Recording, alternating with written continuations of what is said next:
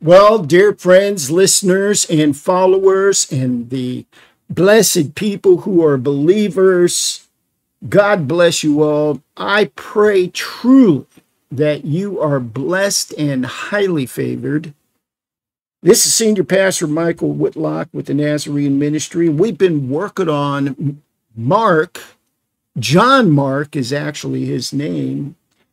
And we left off on approximately verse 28, but I'm going to start this one a little bit higher on the verses. But let's pray.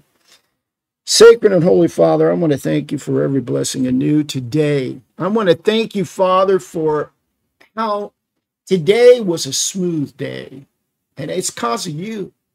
You made everything smooth. This is the day the Lord has made. Rejoice, be glad in it. I rejoice, Father God. Awesome day. Just an awesome day, my Father. Thank you. Thank you that you have been with me every step of the way. Thank you for your forgiveness. And thank you for all the flock members and people who have helped this ministry. Praise the Lord God Almighty. Thank you, Father. All right, amen. Holy Father, I know your presence is here. I know your Holy Spirit will speak through us. Oh, how we love you, Father God Almighty. You are so, so blessed, Lord. So blessed. Thank you. What a true blessing you are, Father God Almighty. To know you, be involved with you, such a blessing. All right, turn your Bibles, your Holy Scriptures to Mark chapter 1. And I wanted to start at verse 20, if that's okay. And on verse 20, it says very clearly, and immediately he called them, and leaving their father Zebedee, he in the boat with the hired servants, they went after him, and they went into Capernaum, and immediately on the Sabbath, he went into the congregation and taught. That would have been the synagogue, and taught. And they were astonished at his teaching, for he was teaching them as possessing authority and not as the scribes. Now, what do we mean by that? Well, in the hierarchy of the temple, the Kohanim, the Levitical priests, the Aaronic priests, they had all the power and authority over the temple. The scribes worked for the priest of the temple, and they taught, but they just didn't have the kind of confidence and or positivity that they should have had. Let's remember that our Lord and Savior Jesus Christ the Nazarene is God on earth. God, through the Holy Spirit, impregnated Mary. We need to remind ourselves of this. I need to remind myself of this. A virgin, an Alma, an absolute young lady. She gives God Almighty a body. And coming through her womb was the doorway into this physical reality for the non-physical Father God Almighty. God had to find a way to come into earth and become physical. He did it through Mary. Mary voluntarily said yes to the message from Gabriel, or Gabriel, Gabriel in Hebrew. So the bottom line is this: the holy, sacred virgin brought from the heaven above the non-physical Father God into this earth. So the person we call Yeshua, Messiah, Jesus Christ the Nazarene, is God on earth.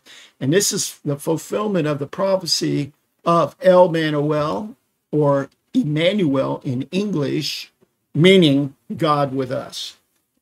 So, of course, he would have a exuberant, awesome energy about the Word of God in that congregation, and they would pick up on it. They would pick up on that energy. All right, so we read on, and it says, and there was a man in their congregation with an unclean spirit, and he cried out, saying, Ha! What have we to do with you, Yahushua of Nazareth?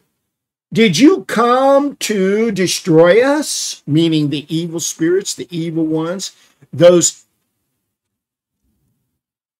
many demons, devils, unclean spirits that want to infest us like a parasite so that they can control our bodies, cause our bodies to be sick and ill, and get our bodies to do evil things. Did you come to destroy us? I know who you are, the set apart one of Elohim, or your translation would say, the Holy One of God Almighty. Remember, I'm reading from the Hebrew.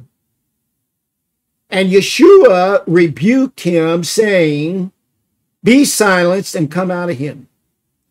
And throwing him into convulsions, the unclean spirit called out with a loud voice and came out of him. You know, one time I was asked some time ago to come to a revival here in Las Vegas. And a man came in and he identified to me that he was being plagued by some feeling. And the Holy Spirit came upon me and told me to pray for him. And I did. And when I did, he went into, like this man in the synagogue, he went into a very extreme reaction. Now, there were a lot of people. The place was packed. So there were a lot of witnesses to this. And the people kind of freaked out. They were wondering, you know, because they were wondering if he might need medical help. And I told everybody to calm down, that this was a reaction to the Holy Spirit, and praying for him in the name of Yahushua Messiah. And that congregation was only used to the name Jesus Christ. And I, led by the Holy Spirit, was praying in the name of Yahushua. And I mean, this spirit jumped out of him. And he literally began to, and I don't want to gross you out or whatever, but he began to spit up blood. It only lasted for a little while. The Holy Spirit's telling me, worry not, he's going to be fine. This all has to come out of him. So, of course, we got him a waste can, and he's getting rid of the blood into the waste can. It only lasted a minute or two, and then all of a sudden he was clean and clear, and felt like he had never felt before. The people there were astounded. Now, of course, they shouldn't be astounded with me, because I'm just a man. I prayed in the name of Yahushua. I prayed for the Holy Spirit to come upon him. I prayed. I was just a physical voice that the Holy Spirit used to do that work. I don't have any I'm not God on earth. I'm just a man. I don't have any ability that I could claim and say, oh, if I touch you, you'll be healed. No, no, no, no, no, no. I do know how to pray. And I do know how to be obedient to the Holy Spirit that leads me and tells me, now here's what you pray, here's what you say, do it. And then I watch the miracle of the Holy Spirit. And I'll give you another one. Before a congregation, many witnesses were there. There was a lady in my congregation, and she got up and was walking away, walking normally, everything. And I said, "Sister, the Holy Spirit is telling me that you have something wrong with your left foot." She spun around. She was so amazed by that the Holy Spirit told me her left foot. I said, "And the Holy Spirit wants me to pray for your left foot." So I asked her to go out of the area or where we worshiped, into this outer room. Now, all of the people in the congregation, they hear this occurring, and so they all come into that room because they want to watch what's going on.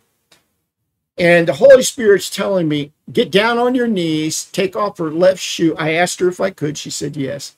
She had a hole going through her foot, like a hole. And she was scheduled the following day, which of course we were meeting on Sunday. She was scheduled on Monday to go and have surgery in some way or another, they were going to close that up. The Holy Spirit told me to pray, lay hands on her foot. I put my left hand on the bottom of her foot, my right hand on the top of the foot, doing what the Holy Spirit said to do. I prayed like the Holy Spirit was telling me to pray. And then the Holy Spirit told me to look at her and tell her in 3 hours she will be healed, and that wound or hole would close up. 3 hours, 3 hours and a minute or so after 3 hours, she called me back and she said, Pastor, my foot is healed. She goes, I won't have to go there tomorrow. But she said, I'm going to go there tomorrow and have them see that my foot is healed. So she never had the surgery. The Holy Spirit, if we would just be sensitive enough to listen to the Holy Spirit, Yeshua Messiah, Jesus Christ the Nazarene, will cause that helper to help us heal those who we pray for. Now, those were true, actual healings that happened that were witnessed. One witnessed by hundreds, the other one witnessed by probably 30-something people or more. All right, now, so we read on. And there was a man in the congregation with an unclean spirit, and he cried out. This is why I pray all the time. I rebuke, bind, and renounce. Cast out permanently all unclean spirits, alive or dead, coming from the place where Satan is, or in this place where I'm at. Permanently, I cast them out. Amen. Now we read on it, and now let's go down to verse 25. And Yeshua rebuked him, saying, be silenced and come out of him. So if you've got people that you suspect that they are possessed by an unclean spirit, you call me 702-588-9237, and let's pray with those people. Have them on speakerphone, and let me pray with them, and through the Holy Spirit and the power of the name of Yeshua Messiah, Jesus Christ the Nazarene, we will get them clean. We'll get those spirits cast out of them. And their illness, bodily weakness, or evil doings will be done and over and gone. All right, so, and throwing him into convulsions, the unclean spirit called out with a loud voice and came out of him. And they were all so amazed as to the reason among themselves, saying, what is this, a fresh teaching? With authority he commands even the unclean spirits, and they obey him.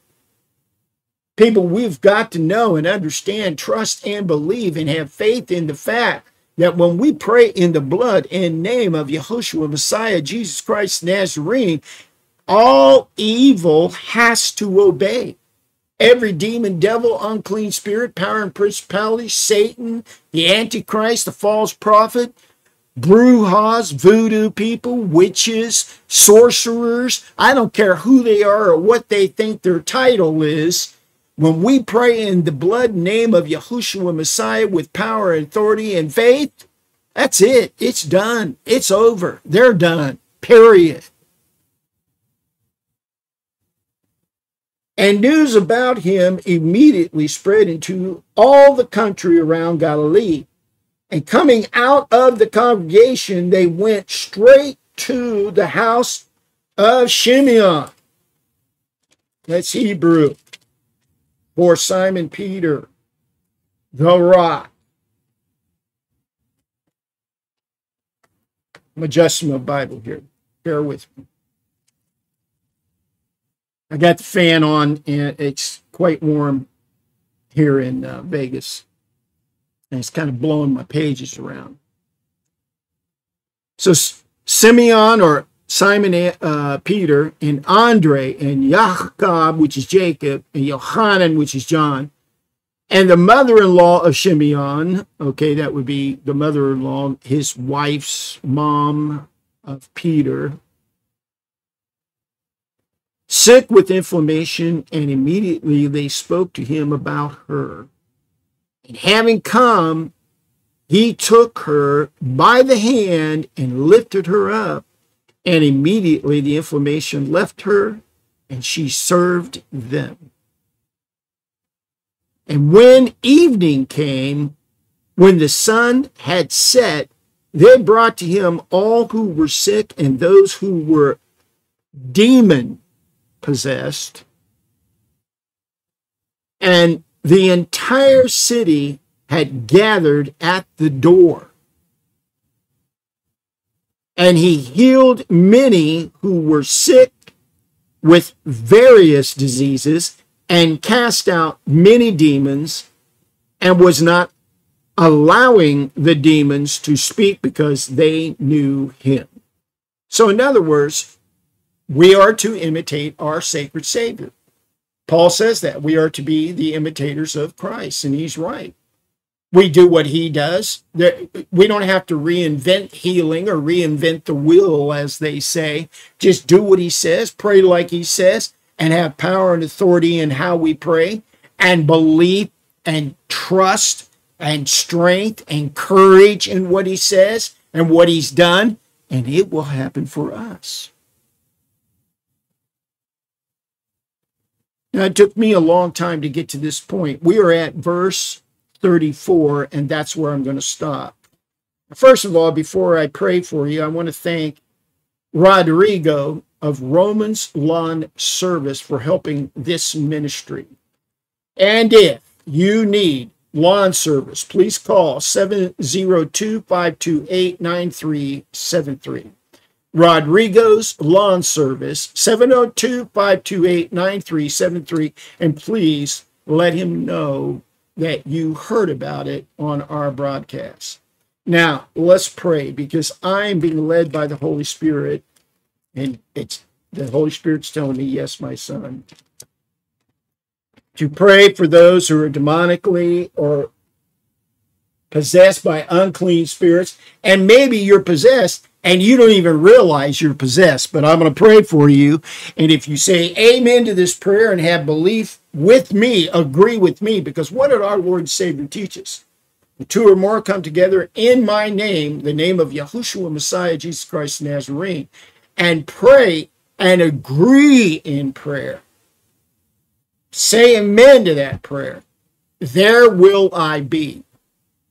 So Messiah is right here at my right side praying with me for all of you out there that may have unclean spirits or demonic possession.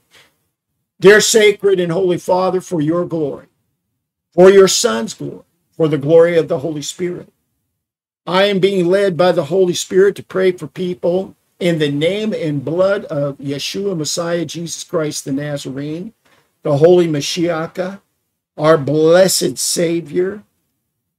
I pray in his blood and name that those demons be cast back to hell permanently, that unclean spirits be cast out and back to hell permanently from all of those who will hear this program and need the kind of prayers that will set them free. Move them to tell people about your miracles, Yeshua, Messiah, Jesus Christ the Nazarene. Amen. Blessed be the Father, God Almighty. Till we meet again, happy trails to you. Remember, if you need to contact this ministry, 702-588-9237. I love you, people. And remember, send your donations.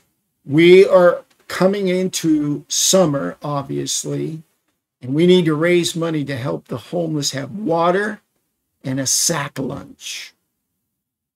Send your donations. At the bottom of this video, you will see the information needed to be able to send us a donation. Thank you so much. We love you. Keep listening and sharing this program with all your friends. Amen.